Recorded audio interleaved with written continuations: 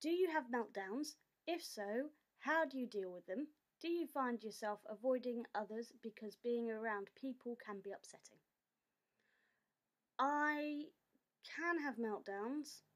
I kind of know the triggers and I try to avoid those things. I think it's so much easier as an adult than a child to avoid things that cause meltdowns.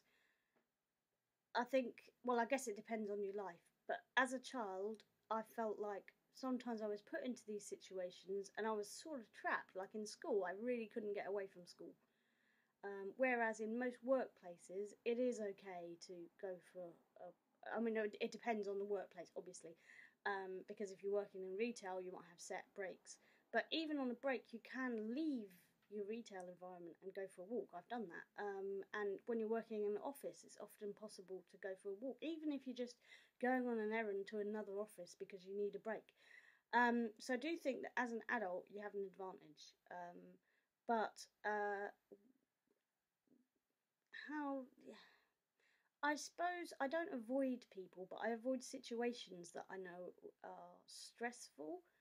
Um, but equally, I wouldn't not do something that I wanted to do, but I might ask for more help.